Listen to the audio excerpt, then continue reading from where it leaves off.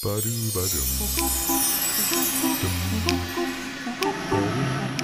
a special day at Horton School, the smallest school in South Gloucestershire.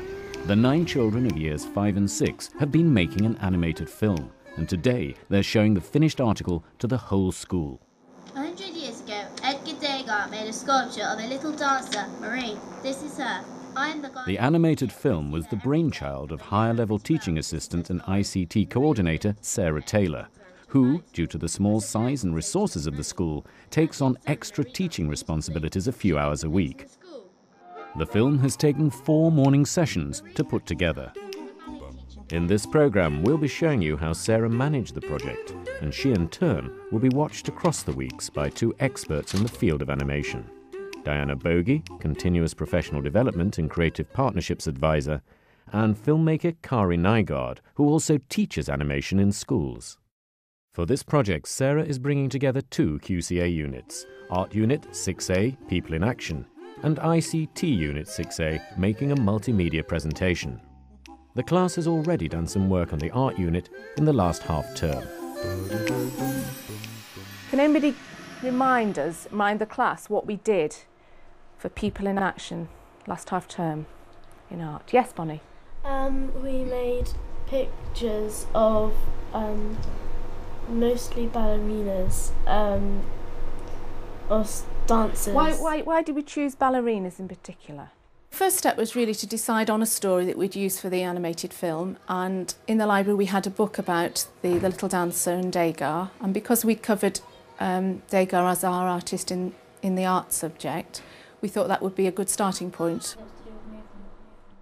So we looked at diagonal shapes, blurring, to give the impression of dancers. So we're going to try and move that on now. We're trying to bring movement into our animated film. Now, we've discussed before that we were going to use Degas and the Little Dancer as the basis for our film. Yeah. And what we've done is come together and produce one storyboard so that we've got, it's going to be our script really. All right, this is the plan that we're going to use to produce the film.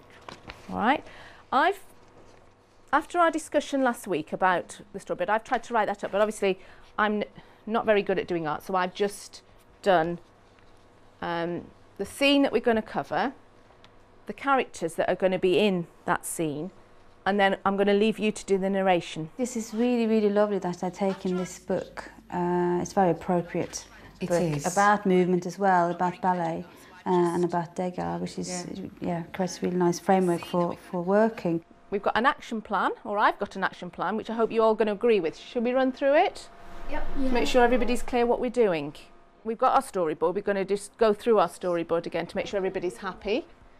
We're going to make the models, Chris. What really appeals to me about animation, or what is very appealing about animation, is this sequencing narrative, because young children do have a tendency when they're telling a story to jump very much, and they won't make much logical sense.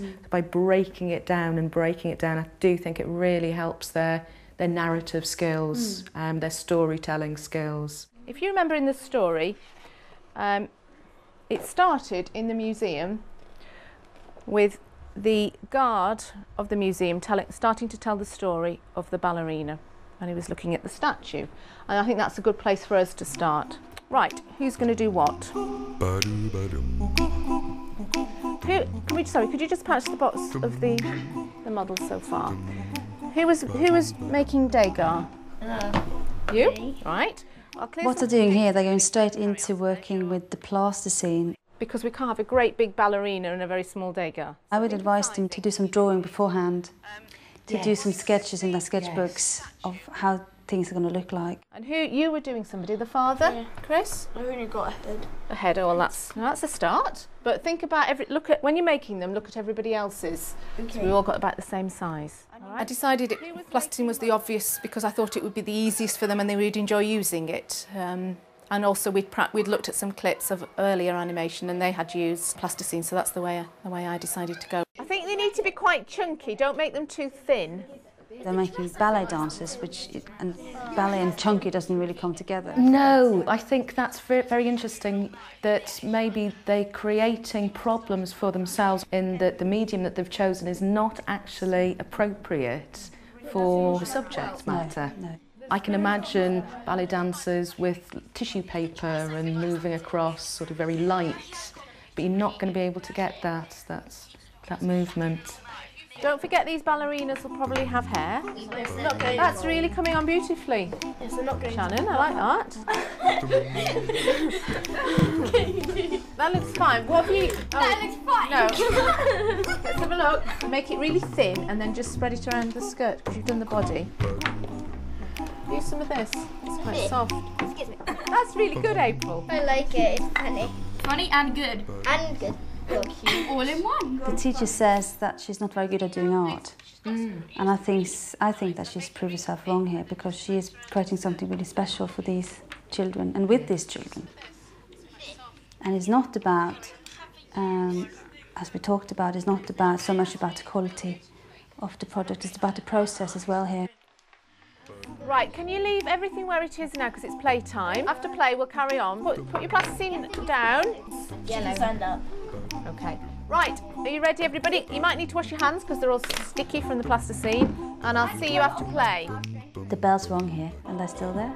I know, they don't want to leave, do they? By the time you lot to get out, it'll become time to come in again. It really engages the children, doesn't it? It does. It does. You can see the excitement. They really want to do more of it.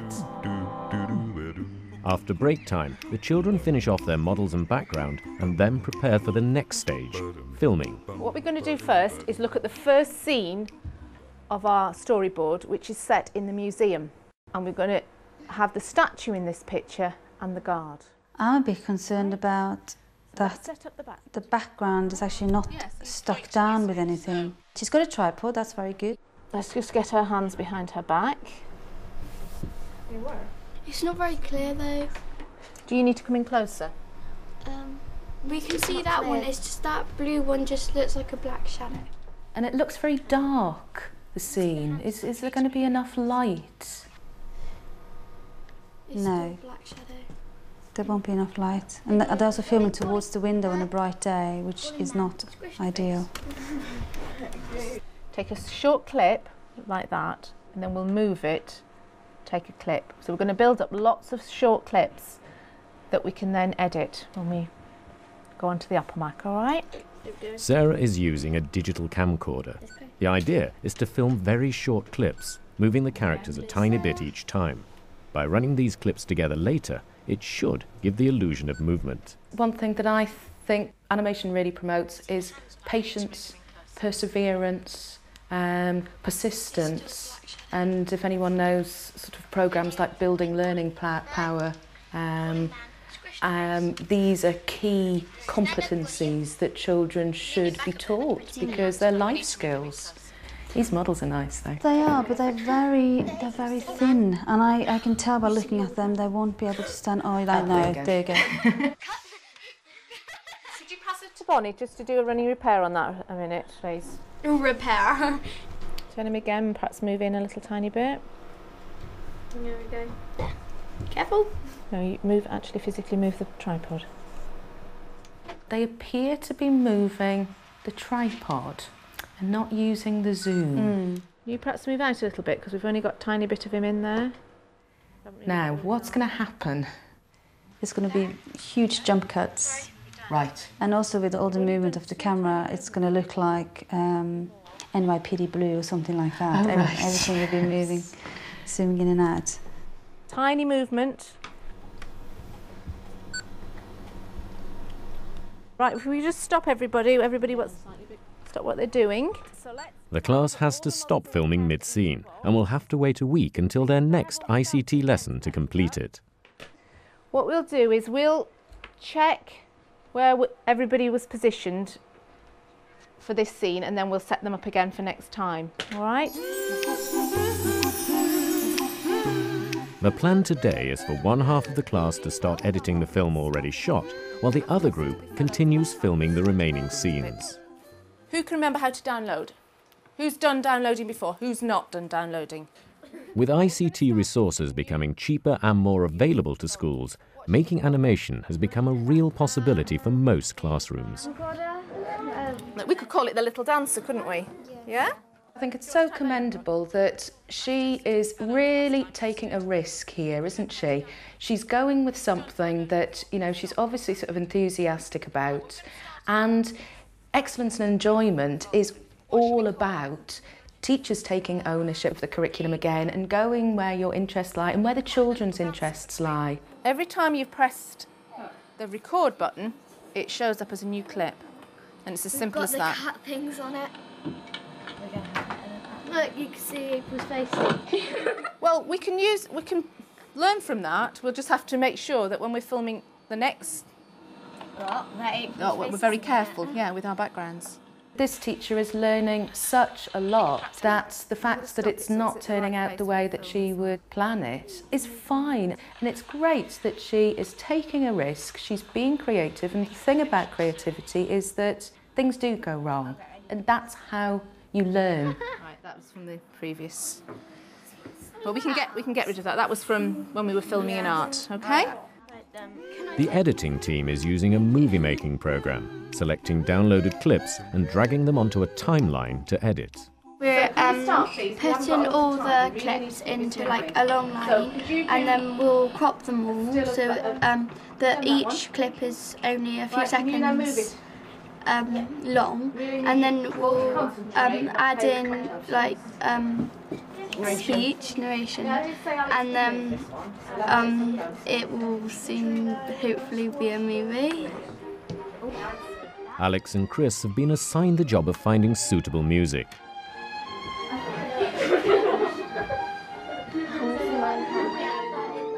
And once they've narrowed it down to 2 tracks, the whole class takes a vote. Right, number one, first one.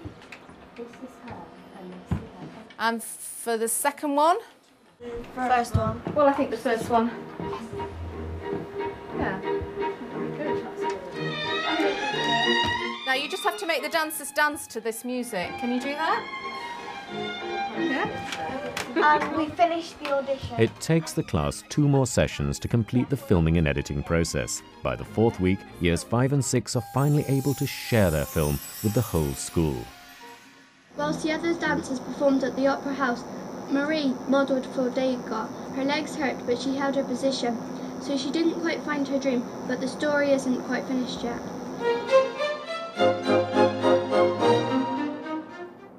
One day, Marie got a letter inviting her and her parents to go to a museum exhibition.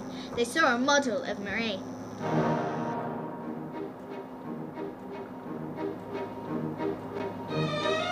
Marie's dream, well, it really did come true, didn't it? It's fantastic to see a teacher really engaging with something that is stimulating for the children. She's obviously got an interest in, and she's prepared to take a risk, which is wonderful, as you say. It is to be applauded. Well, I think the children really enjoyed the experience. I mean, there was lots of things we can take forward to improve the next film. I mean, we could see parts of the children in the background, so we'd work on backgrounds. Obviously, our models needed the help of cocktail sticks, so I think perhaps need smaller, stouter models so that they don't fall over. And the biggest development is that I recently went to a conference and they showed some animation software which we've since bought, which we can use with iMovies. So that's really our next stage. If you'd like to know more about how you can do model animations in your school, log on to this programme's page on the teachers.tv website.